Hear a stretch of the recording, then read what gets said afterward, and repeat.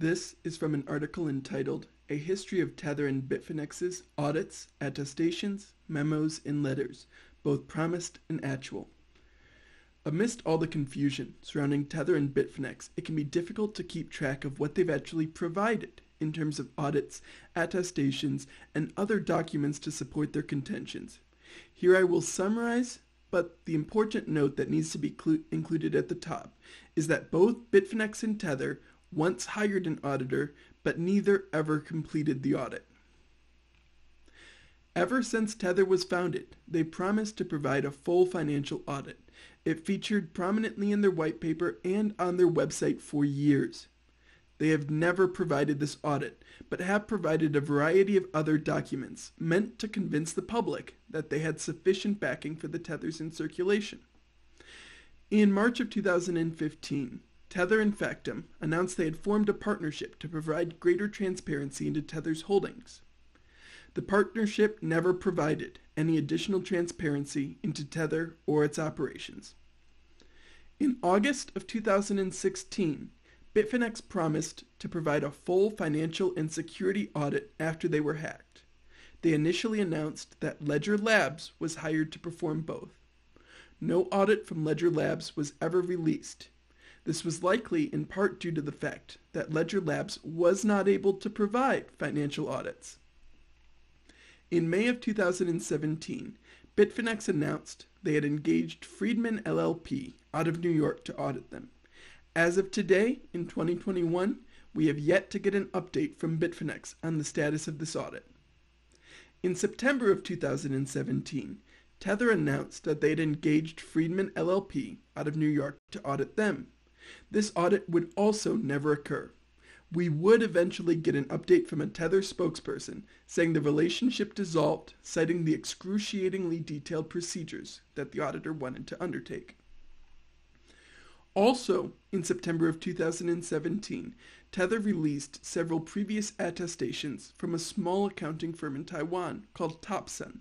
These were monthly attestations attesting to Tether having sufficient backing for the end of the month from December 2016 through March 2017. Strangely, these were not completed at the end of the respective months, but were all completed on May 23, 2017. Also strangely, approximately 2 weeks after they had announced that Friedman had been brought on to audit Bitfinex.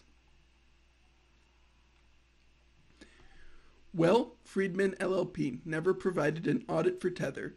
They did provide a consulting memo for their reserves on September 15, 2017.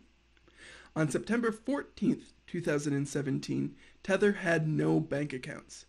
On September 15, 2017, Tether got a bank account at Noble Bank, founded by their co-founder, Brock Pierce.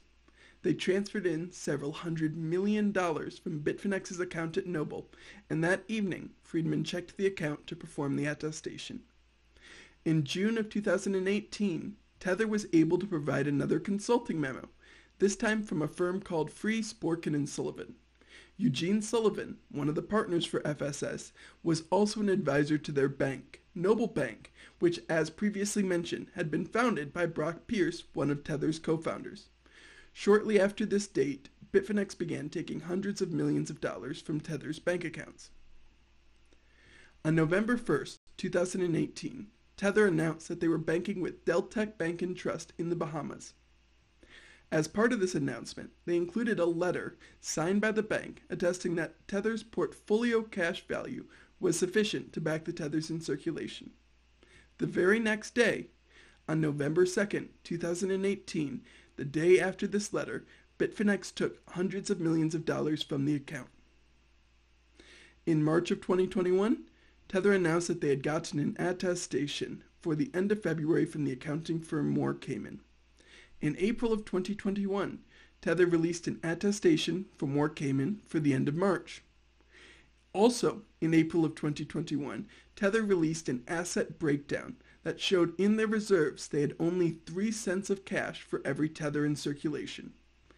That is, to the best of my knowledge, a complete history of the audits, attestations, consulting memos, and other documents meant to support Tether and Bitfinex's business.